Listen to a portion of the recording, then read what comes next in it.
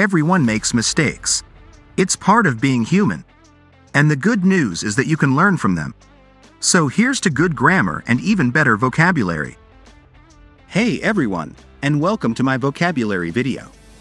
Today, we're going to learn some new words that will help you sound smarter, more confident, and more interesting. So let's get started. Word of the day is detain. Definition of detain. When you detain someone, you hold them back, slow them down, or stop them from moving on.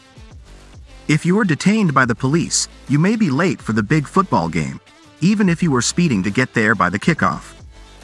The word detain has its origins in Latin. This Latin term evolved into the Old French word détenir and eventually made its way into Middle English in the 14th century.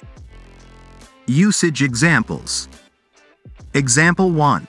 The flight was detained due to bad weather, leaving passengers frustrated. Example 2. I detained myself at the bakery, unable to resist the fresh croissants. Word family.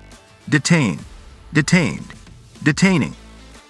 Synonyms: hold, keep, apprehend, delay.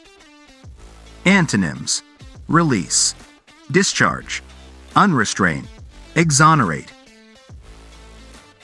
Thanks for watching. If you find the video informative, please like and subscribe to our channel.